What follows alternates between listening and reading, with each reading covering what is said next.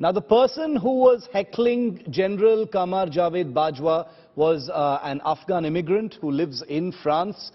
You could hear the anger in the voice as he continued to rain expletives and anger at General Bajwa. There is a lot of history there between Afghanistan and Pakistan that you saw in that tiny little clip that has gone completely viral. But that rage and that anger in many ways is perhaps understandable. And I want to get you a voice of someone from Afghanistan. Nilofer Ayubi is joining me live from Warsaw, Poland. She happens to be an Afghan journalist in exile. She lives in Poland just now. Nilofer, thank you very much for your time and for speaking to India today. You know, we're all watching this video clip, and I'm sure you've seen it as well, Nilofer, of the Pakistan, former army chief being heckled, being shouted at, being abused by this Afghan local, an unidentified Afghan, person in France. What do you make of it? How do you explain it, Nilofer? What are your sentiments? Thank you so much for having me. First of all, if you ask me as an Afghan individual, as somebody who is currently in exile and had to leave everything behind because of the Taliban takeover, and of course because there was a huge help and support and involvement by the Pakistan government and especially Pakistani military. As an Afghan, I think any one of us would be giving the same treatment to Pakistan officials who are involved in the current state of Afghanistan. But as an activist and as a human rights defender, I think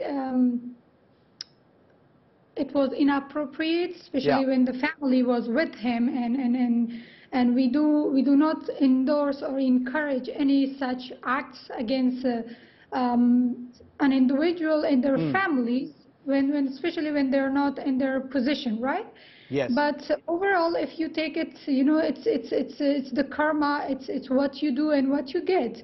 When you send 40 million people into chaos, into poverty, into war, and then a lot of us, like 6-7 million of us, was forced in exile and now living away from our home. We weren't even able to carry our own stuff. We had to. You remember the airport scene in Afghanistan.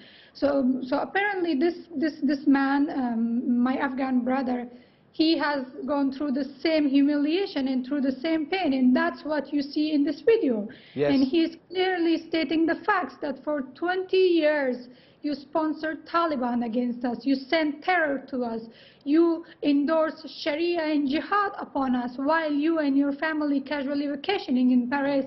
And what you see him talking about the appearance or the clothes or the attires his daughter is wearing, which I'm very happy that he did not video the children, because they have nothing to do with this.